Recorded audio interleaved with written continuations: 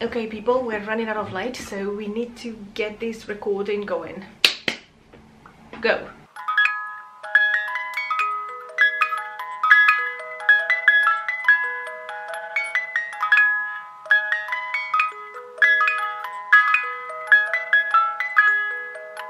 Hello people of the internet! I literally just finished filming a video 5 seconds ago. If you're interested in my wonderful lockdown shopping experience, you can check that video in the link that I will write in there. And as I said in that video, I'm so excited to get started with my next sewing project that I decided I'm going to record the intro now. And the reason why now is because I just finally received the final thing that I need to start my project. This thing. It's tracing paper, in case you didn't watch the other video. It's fine, everything's fine. Anyway, so I'm just going to show you what I'm going to be using for this project. First off is the pattern. It's a 1950s style circle skirt, and I'm going to be making this style with this straight waistband instead of the wavy one. I don't know if you noticed, but it has pockets. I will put links to all of the patterns, materials, anything I can put a link to, I will put a link to down in the description box in case you're interested. So I got it from Reconstruction History. It's not the one that you print yourself, but the one that they send you already printed, which means that it comes in like big sheets of paper that you don't have to piece together, but that are just already in one big sheet of paper that you don't... Yeah. Never mind. I have some tracing paper that I'm going to be using to trace the pattern because I don't want to cut the original pattern just in case. Then we've got the fabric.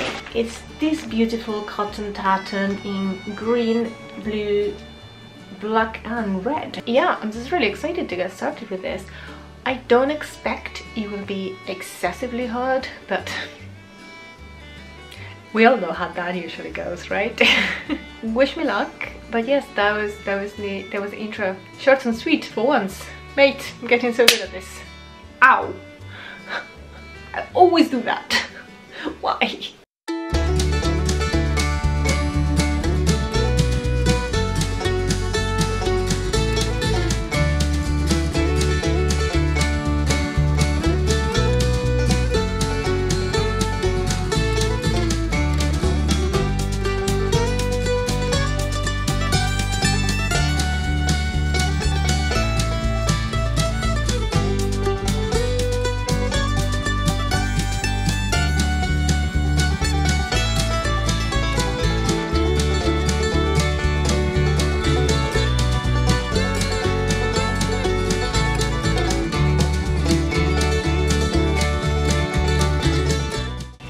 So pretty.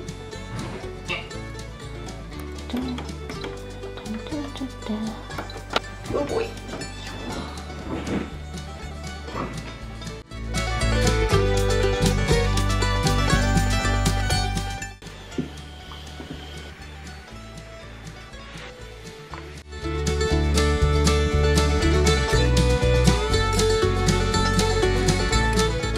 Here I am, taking a million years to pin the pattern because I've never done it before and it shows.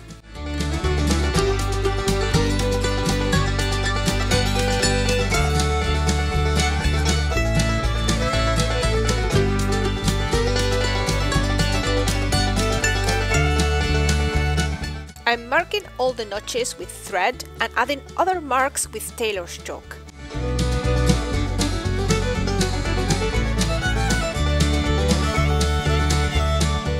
I'm also marking a seam allowance of 5/8 of an inch on the sides of the skirt panels. The skirt panels get lined up, matching the notches. I did this wrong, but it ended up not mattering, and you'll see why in a bit. The panels are pinned and then basted in place.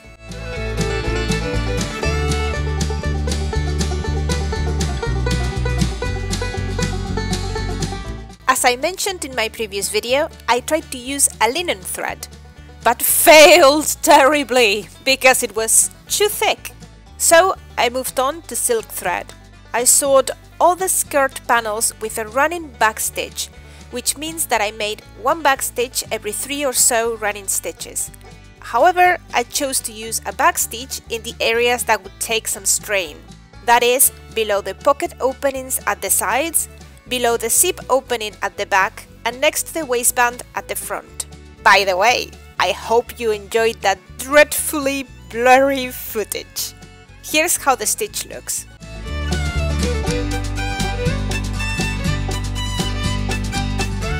Next, I pressed the seam open first and then to one side to prepare it for finishing.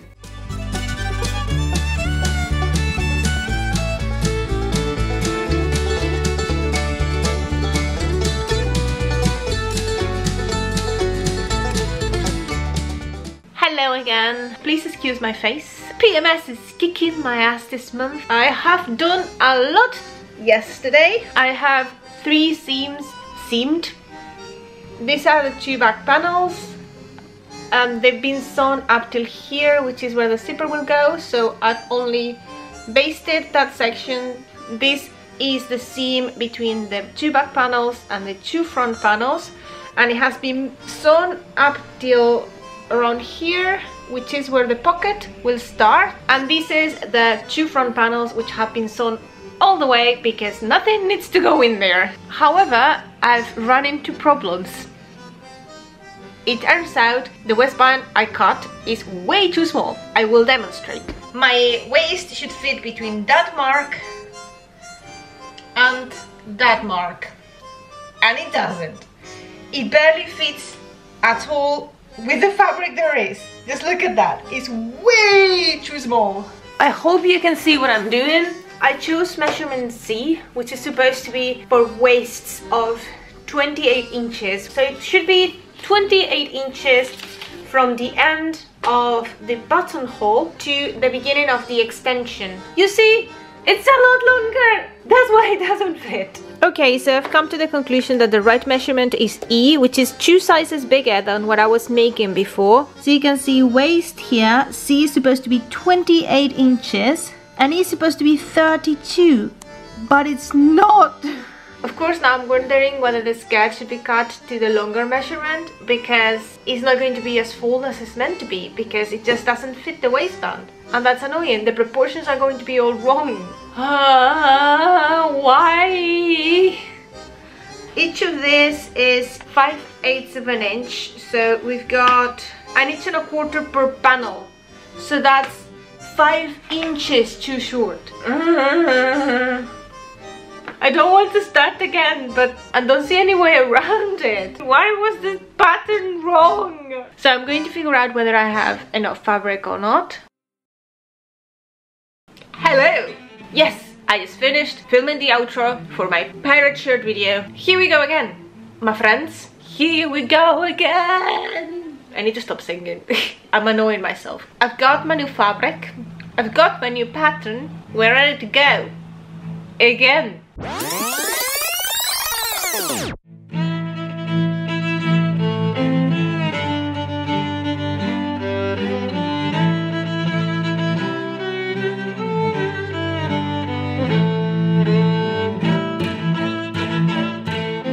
I guess I decided not to film the sewing of the skirt panels again, but here are the pockets. The 2 pocket pieces are lined up, matching the notches and with right sides facing each other. They are pinned and basted.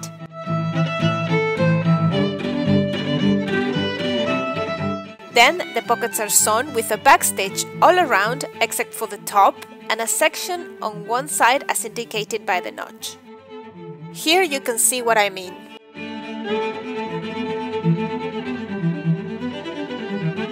I am back with an update.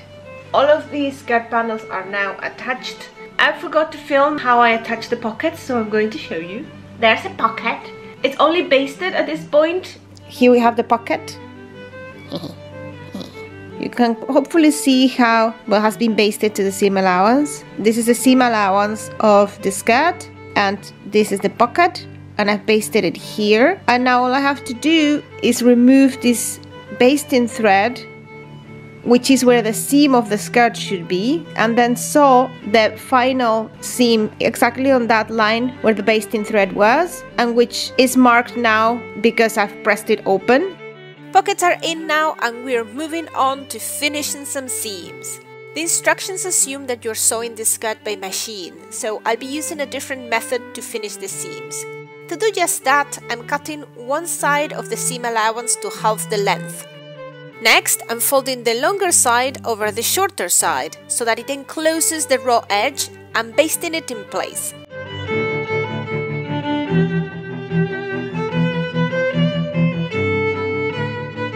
Then, the seam allowance is folded flat against the garment and sewn using whip stitches.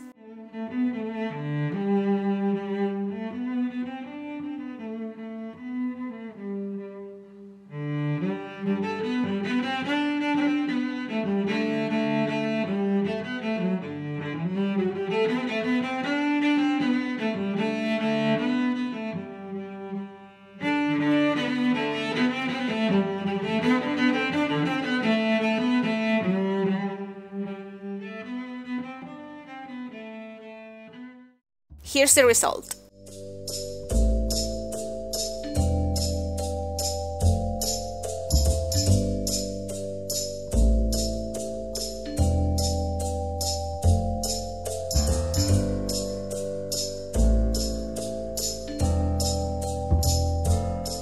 It seems I didn't film the sewing of the sides of the waistband, but here I am pressing said waistband after I turned it to the right side. And marking the seam allowance with chalk.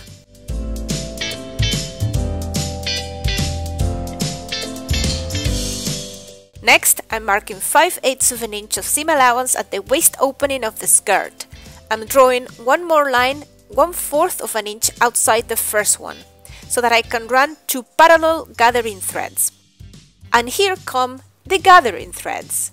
I ended up undoing all of this because the stitches were too close together and the gathers looked kinda bad, but the process is the same.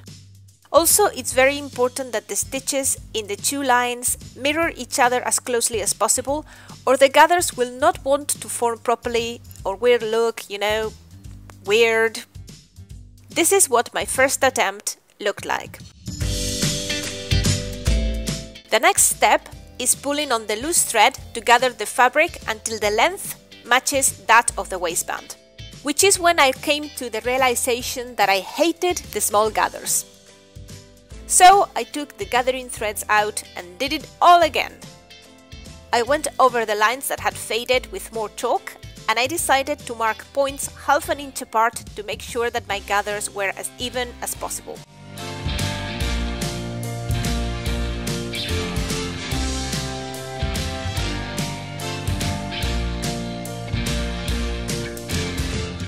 Here's gathering attempt number 2. Why haven't I chosen another garment with gathers? Why? Well, I know why. Because gathers are so pretty, but they're also so much work. Oh no. Okay. Let's go. I've pinned the pockets to the front side of the skirt because they're going to be sewn to the waistband, basically together with the rest of the skirt. So now I have to go and learn how to install a zipper, which I have no clue how to do. You might remember from an age and a half ago that I had basted the zipper opening.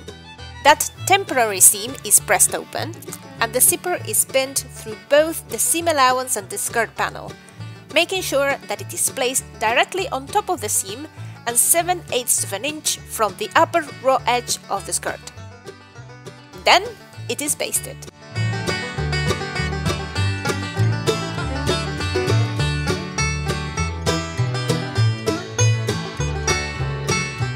The final sewing is done from the outside of the garment. The instructions say that the zipper should be stitched 1/4 of an inch from each side of the seam. I was a bit skeptic about this at first, but it turned out very well, so I guess the pattern wasn't wrong about everything. The stitching should form a square corner at the lower edge.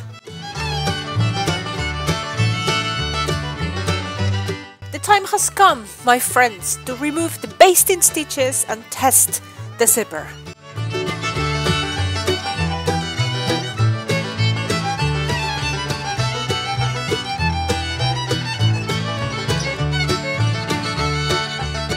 And guess what? It actually works! It's time to work on the waistband. Here I'm pinning the skirt to the waistband, right sides facing each other and matching the notches, while making sure that the gathers are arranged evenly.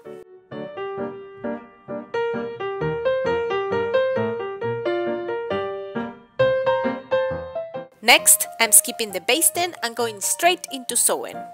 I'm using a backstitch for this entire seam.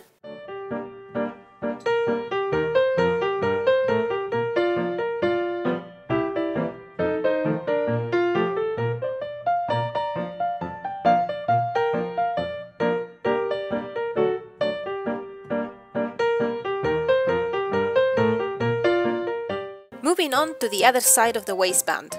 The first step is to trim the excess seam allowance from the skirt to reduce bulk.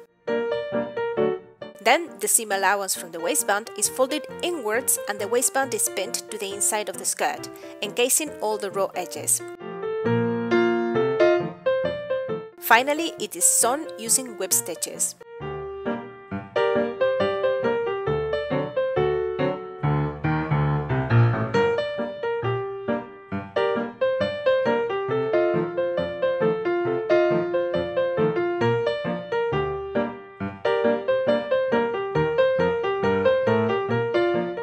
Here I've marked the buttonhole placement with thread and I'm slashing through all the layers of fabric with my nail scissors, because they're pointy and sharp.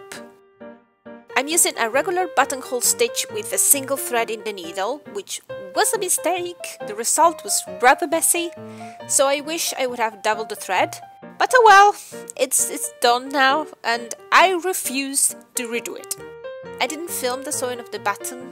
I mean, it's a button. But here's the result.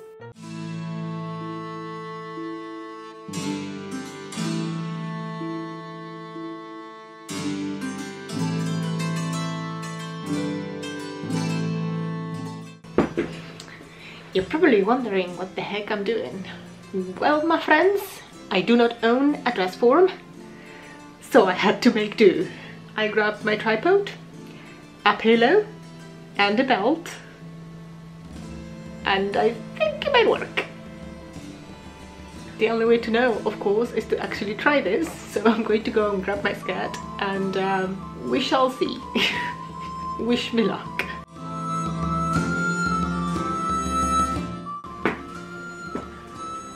Fiona!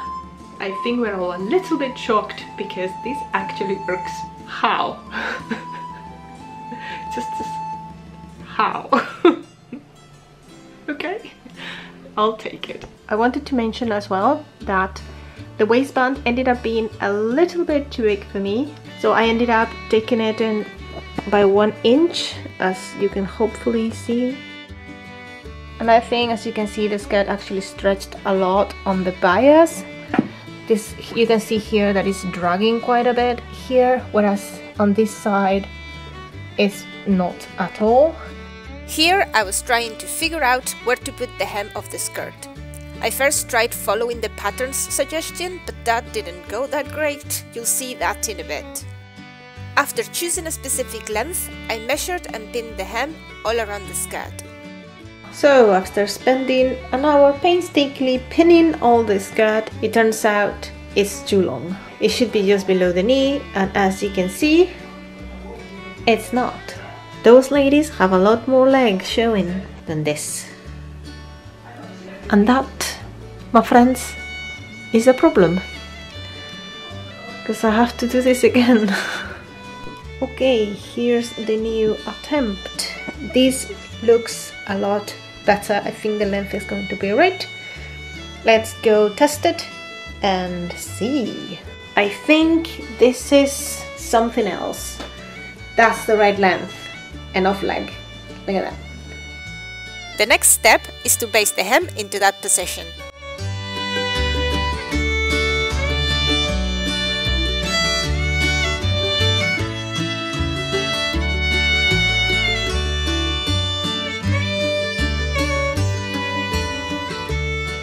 Here I'm pressing the basted hem to help it stay like that. But it was very hard with all the excess fabric, so I didn't even try to make it neat.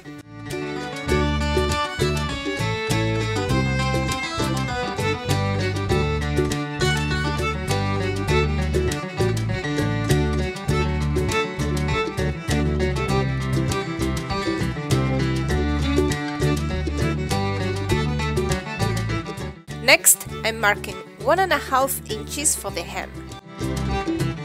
This line is not where I will cut the fabric, but where the seam will be.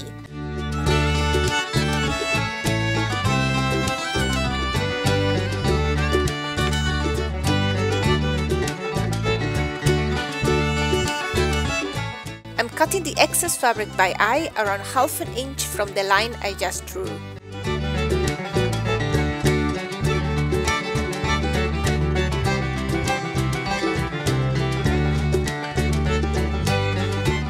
Here I'm folding the fabric inwards by the line I drew earlier and basting it in place.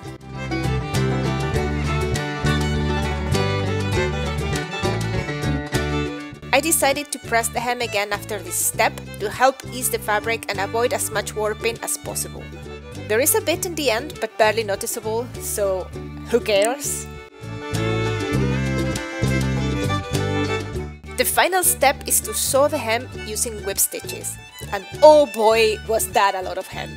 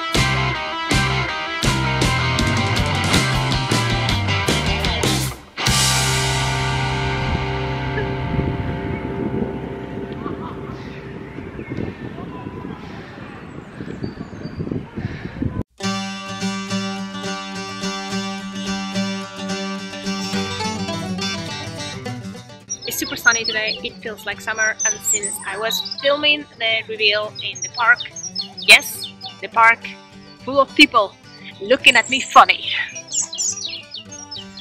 If you've been following my videos, you knew I would do this at some point. Was it embarrassing? Yes. Did I care? Well, yes, kinda. Did I do it anyway? Definitely. Anyway, since I was in the park filming the reveal, I figured I would do the outro here as well. Some of the footage had a little bit of blue peeking underneath my skirt. I put a very voluminous skirt underneath. I really loved the look and I decided that was the way to go. So I was wearing 2 skirts this entire time. But I'm going to show you now a small video of how the skirt looks without the other skirt.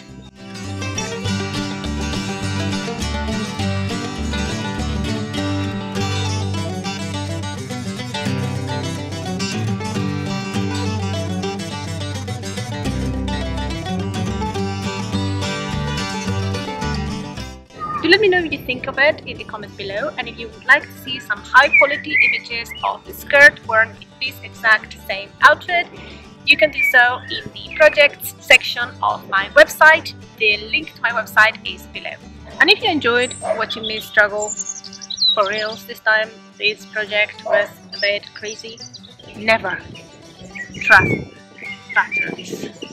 They lie to you.